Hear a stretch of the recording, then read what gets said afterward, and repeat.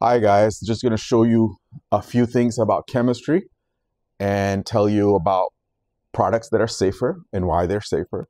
Hopefully keep you guys healthier than using other products.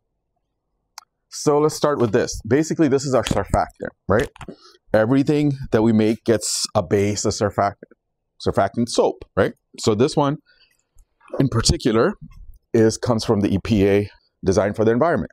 So it is the cleanest product you can get to start with as soap, right? So that goes in it.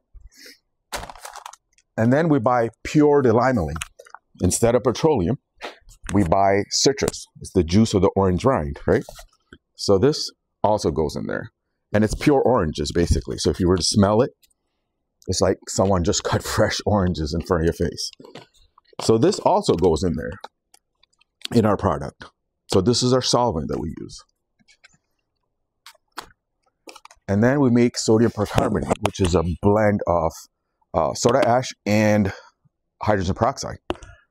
And what that does, it gives you the oxygen molecule that removes your organic stains like coffee and urine.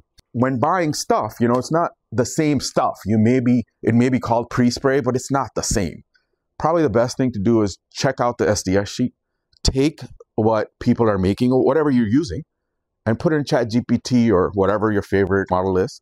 Put it in there and see what you get. And put in terms like, hey, is STTP good for the environment, as an example, right? You'll find out that it isn't, but you'll also find out that you're using it. And you will also find lots of other things like APEOs. APEOs can ruin a man's testosterone level. So there's all kinds of stuff. So be aware, you have to protect yourself. And then lastly is, you know, you see all this chemical out there, you think that this particular person's making it, but they're not making it. Really, they're not making it.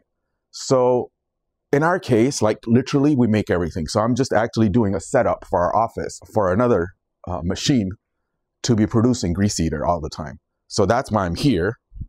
And I figured I'd just mention this to you because there's a lot of people who don't know.